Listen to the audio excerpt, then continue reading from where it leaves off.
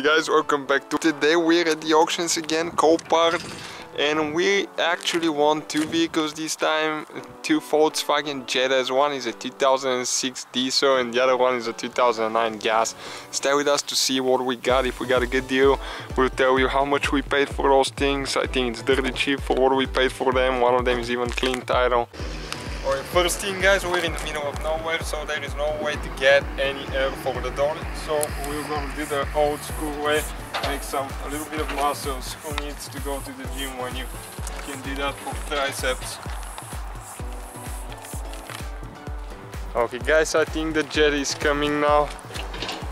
Okay, this is the one that's a gas, this one is a 2009 model. As you can see right there, that's how they bring them on the forklift. As you know, we post the videos, what we get at the auctions.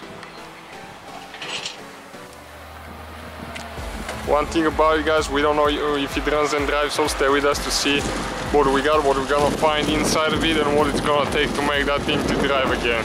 That's what it is. We still cannot open the hood, the latch is messed up when it got hit, but inside looks pretty good. It's a little dirty just for vacuum, but everything else is good. There is no airbag deployed. It has 118,000 miles.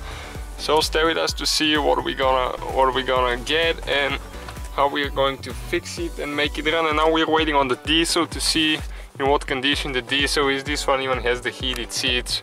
Alright guys, we opened the hood now, and there is a little bit of damage to the upper radiator support here, but we're gonna attempt to start it now. Okay, let's see if it's going to start and what it sounds like now. Okay guys, that thing fired right up, and it still has coolant in the reservoir. It's full. It didn't crack the radiators, it just took them out of the upper radiator support. Coming up. Radio works guys. Okay, only the light for the, as you can see now, for the lights, because the lights don't work. 118,000 miles. Okay, right there.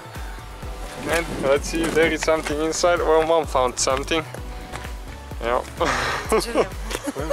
She asked if it looks good guys, what do you think? And nothing else in this one. We didn't get so lucky to find things inside of it. Stay with us to see what the diesel looks like now guys. It's coming this way. Okay, right there, that's the diesel.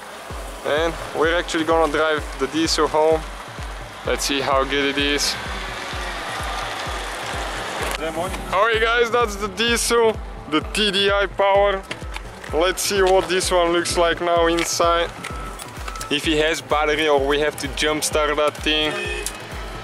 Okay, let's see what the deal is now.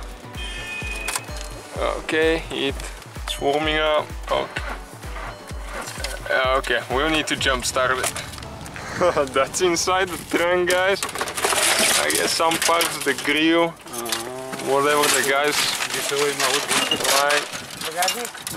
No idea what that thing is guys, but oh, that's for the top I think.